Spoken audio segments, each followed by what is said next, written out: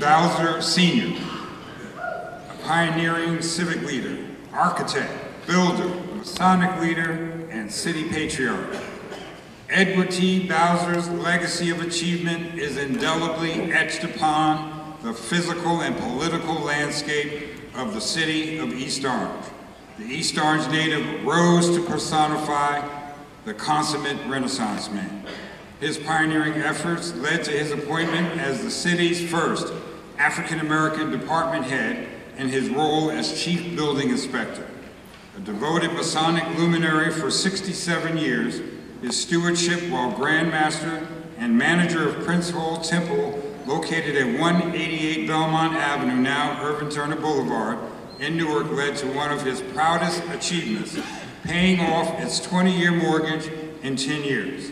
In honor of his extraordinary legacy, an elementary school bears his name, and accepting in his honor is the Honorable Robert L. Bowser, the 12th Mayor of the City of East Orange. Robert L. Bowser.